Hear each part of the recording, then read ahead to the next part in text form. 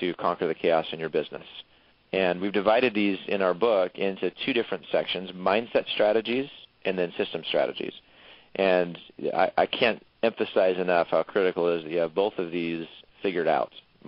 Getting your mind straight is a tremendously important part of this. Let's start out by talking about the first mindset strategy that we talk about in Conquer the Chaos, and that is what we call building your emotional capital. Now, it's not uncommon for people when they start a company to think very, very seriously and specifically about funding. Are they capitalized well? And they go out and make sure they've either raised capital or find investors or they're using their savings or whatever. But it's not the case that entrepreneurs come in recognizing this emotional bank account that needs to be built up. And it's challenging. Entrepreneurship, the stuff that gets taken out of us, the withdrawals, if you will, the emotional withdrawals, are daily, nonstop. And from a mindset perspective, it's something you have to be prepared and be intentional about. And what that means is you do things very specifically to build up your emotional bank account. And I had an interesting experience recently. I had somebody who is very close to me start a company. And this is somebody who's known about entrepreneurship and known about the principles of it and even coached entrepreneurs on those principles. But what happened is he started his company, and I was very close to him as he was doing this. I saw firsthand the experience of going from the comfort of being with a whole bunch of other people to going out on his own and just being flat out alone. And it was a very real, poignant reminder to me about what that's like to be alone. And there's a great benefit to it. Alone means I have the control and the freedom, but alone also means I'm alone. And so a few strategies that I would suggest to people to build up your emotional bank account, your emotional capital, is number one, you need to talk to other entrepreneurs. You need to get around these other weird people like you who understand the challenges and who can help you. And we talk a lot about the mastermind concept. And for some it might look like getting 5 people in your local area who you meet with once a month. You come together, you share lessons you've learned, challenges you've got going on. A lot of people use this group to create accountability. So if you don't already have something like that, I would urge you to arrange some type of mastermind. It could even be over the phone if you're concerned about kind of local competitive pressures. Connect with some people online and have a very regular place and way for people to connect, for you to connect with them. Second is read books. I didn't read a lot of books when we started this company, but Clayton and I, we started by reading the E-Myth, and we read some other books initially, and I got completely on fire. Reading books gives you raw material that will help you to grow your company, and you can learn from the lessons that a whole bunch of other people have done. So read a lot of books, read inspirational stories. The next one is allow yourself to dream. One of the things that I find most meaningful that Michael Gerber gave us, in addition to the book The E-Myth, was he helped us recognize the purpose part of what we were about. And he helped us to recognize that for us to succeed, we needed a dream that was much larger than what we had at the time. And so, his argument is people often will fail not because their dream is too big, but because it's too small. And so if you don't feel like you have a long-term vision and purpose of what's the meaning behind what you're doing, stop going through the motions and set a dream for yourself that will give you the energy that you need. You'll find that it really increases your emotional capital. Another thing is reward yourself. Man, you have the freedom. Let's use it. It might mean that one day you decide, you know what, we are taking the day off, folks. Let's go home, and you do it, and realize that not everything's going to die and not everything's going to blow up. Do things to reward yourself. Be creative. I can't tell you how many little things we've done here at our company. Like last month, we decided we were going to buy a juice machine. We went out and bought a Vitamix, like these little powerful blenders. And it was a simple reward that at our company really kind of helped to boost people up. And now they go in there and they make these shakes. And I don't know, that's just kind of a little example, but be creative about it, find out what will build your capital the most and go attack it. And then probably most importantly is you've got to get good at monitoring yourself, what we call your self-talk. Don't allow voices in your head to spiral you down. And it might mean that sometimes you got to go jump in the car and drive around the neighborhood and breathe deeply, but you got to be in control of what's going on in your mind. Okay?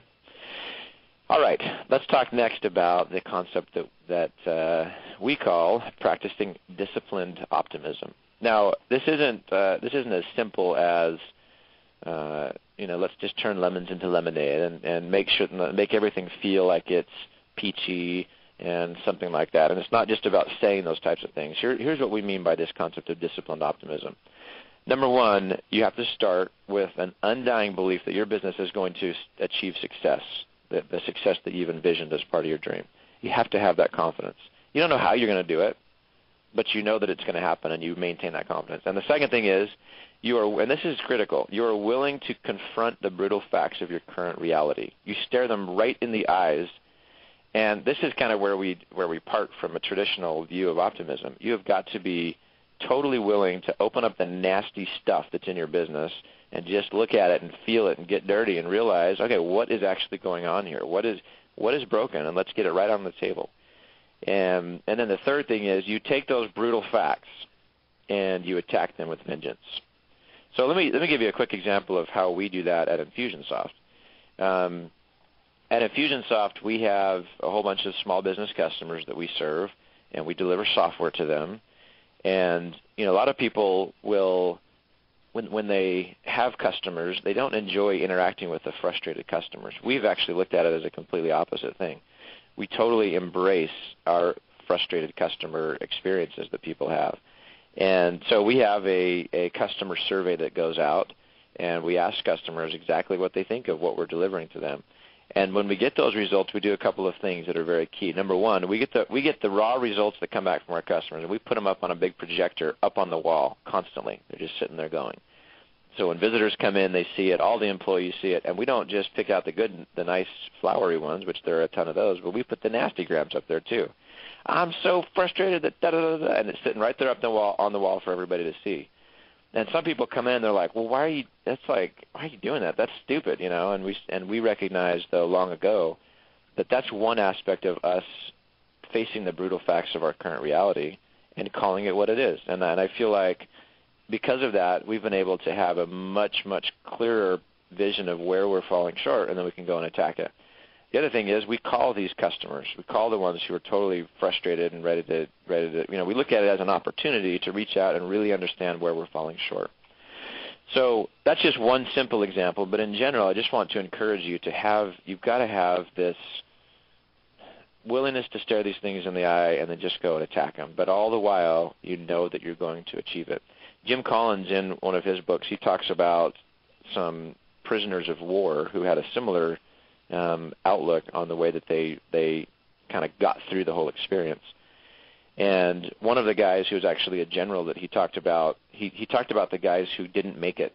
And what would happen is they were kind of a traditional optimist, and they'd be like, all right, I'm getting out by Easter, and Easter would come and they didn't get out. Well, I'm going to get out by, and so they were always just, certain that they were going to out by this time, and they ended up just going bonkers and not making it. And he said, instead for us, we had to have this undying belief that we were going to get out, but we still were willing to embrace the current reality that we were in. And we didn't live, from this milestone to this milestone. There's an underlying belief that has to be there that we're going to achieve. We don't know how we're going to do it, but heck, we're entrepreneurs, and we're going to make this thing happen one way or another. Okay, so moving along, let's talk about the next mindset strategy. This is a fun one. Asserting your entrepreneurial independence is very important. For those of you who've been in business 5 years, you know exactly what I'm talking about here. Everybody that you talk to, not everybody, many people that you talk to about your company will have an opinion. Your employees will have an opinion. Your family members will have an opinion. All these people are going to have these opinions. And the challenge is if you sit there and listen to every opinion that everybody has, you are going to just go crazy. It's going to just add to the chaos. Part of owning a business is the willingness that you have to make decisions, to develop your gut so that you can make these decisions quickly, and then just put everything behind you and attack without second guessing. And, Clayt has been a really great mentor for me in this regard because he recognizes that it's not the decisions that we make that are the most important thing. It's how we react to the decisions that we make. A lot of people let perfect get in the way of good, and, we have a saying around here that version 1 is better than version none. And, sometimes it means you're going to just make mistakes, but that's part of the evolution of growing the company and being more successful. So, let's talk about the next mindset strategy. This is a fun one. Asserting your entrepreneurial independence is very important. For those of you who've been in business 5 years, you know exactly what I'm talking about here. Everybody that you talk to, not everybody, many people that you talk to about your company will have an opinion. Your employees will have an opinion. All these people are going to have these opinions. And, for So assert your entrepreneurial independence and realize that your ability to make those decisions is key. And by the way, this is helpful for those of you who work for entrepreneurs as well. You've got to realize that at some point in time, you're going to be frustrated as heck and screaming mad at the guy or gal who started the company, and then you're going to be frustrated that they had to make that decision. But part of the weight that they're feeling and that they're bearing is that they've got to make these decisions so that the progress can be made. And so I'm not arguing for a company environment where the business owner or the managers make every decision. They don't give ownership down. That's not what I'm talking about. But there are times when decisions need to be made and made quickly, and so that everybody can move forward. So it's about this independence. Another thing is that sometimes you just flat out have to say no. And entrepreneurship, I've heard many people say that saying no is actually a more important skill than being able to say yes. If you stopped and thought right now about how many projects you're on that are just flat out not profitable, that are not, that are draining energy, that should be diverted elsewhere, then in fact, I would encourage everybody after this call to sit down and make a no list and say, what am I doing today that I just shouldn't be doing? What are my employees doing that they shouldn't be doing? And just develop that list. It's an extremely empowering experience to do that, and that's part of your entrepreneurial independence. You just can say, you know what, we're not going to do that, and we're going to go here. You'll be amazed at what kind of life that breathes into the company as people are like, oh, great. So the 3 hours I was going to spend in that meeting to prepare for that thing that we're not quite sure about, I don't have to do that anymore. Great, I can now focus my attention on something else that's much more important. Also, part of saying no is actually saying no to the wrong kinds of customers. And sometimes your business will be extremely jeopardized by having the wrong type of customers. And it's really easy to be. We're going to talk a second about the system strategies that really help to grow. But if you're in a situation where you're not feeling like you're in a strong marketing and sales and growth perspective, you might be willing to say yes to everybody. And that's how many businesses end up dying. They're trying to grow sales, but they're growing the wrong sales. And so we'll talk more about how having options will help it be easier to say no, but that's another great way for you to be saying no. Okay, so let's flip over to the system strategies that I think are just absolutely critical. So the first one is centralizing and organizing. You might be asking, why are you saying that? It sounds like kind of a basic concept. Well, let me kind of tell you a story that I think will help you understand the perspective that I'm coming from. So this is back in our old hallway office, and actually I'm going to pause here for another story that's totally unrelated, but I think it's kind of funny. So we're sitting around one day, and we hear this rap at the door, and we go out there, and we're like, nobody ever came, so we were excited. We had visitors.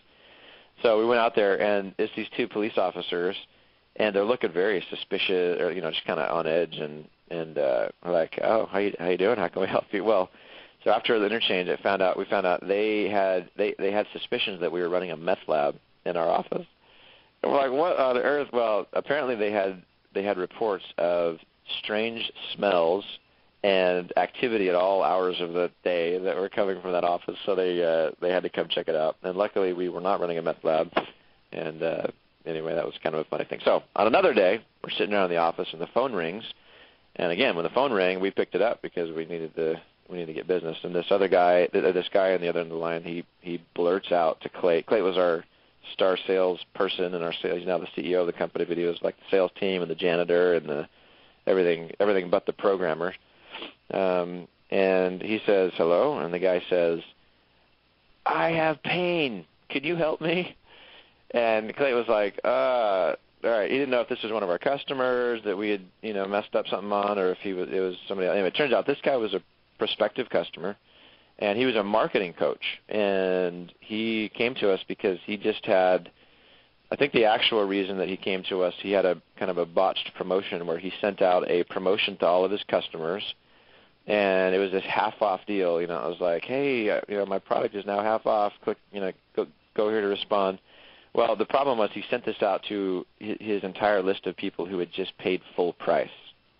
So you can imagine there was a lot of pain coming from what he had just done. Well, the reason that he did this is because he was completely disorganized. When it came down to it, we brought all of his systems together. He had one